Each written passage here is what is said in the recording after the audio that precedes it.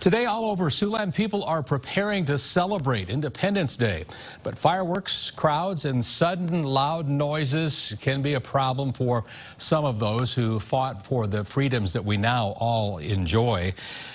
To take a look at how you can be mindful with the holiday ahead and with our veterans participating, here's a closer look. Times a veteran will have a totally different perspective on the 4th of July. Lieutenant Chris Chernock of the South Sioux Police Department is an Army veteran.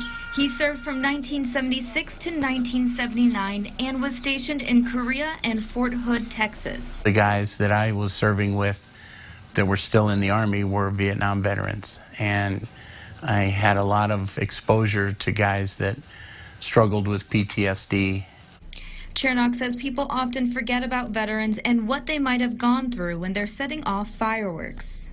It's a small price for us to pay to go to another area to blow up stuff when we have something or someone who has paid a lot higher price sitting at home just trying to get through it. I don't think about it often, but I mean, obviously, like PTSD and stuff like that can set that kind of stuff off, and you don't want to.